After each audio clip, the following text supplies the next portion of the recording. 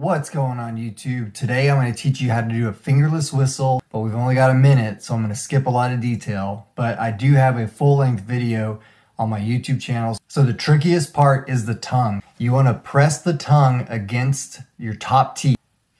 You want your tongue touching the teeth all the way around. Once you get that, pull the tip of the tongue back. Don't worry about trying to get that little groove or that little shape that you see in other people. Use a mirror or your camera's phone to practice it. For your lips, start by making an F sound, but push your bottom jaw forward and you want your top teeth to be touching the back of your bottom lip. Then bring those two things together. If you hear that swirling sound, you're getting very close. Keep practicing. Don't be discouraged.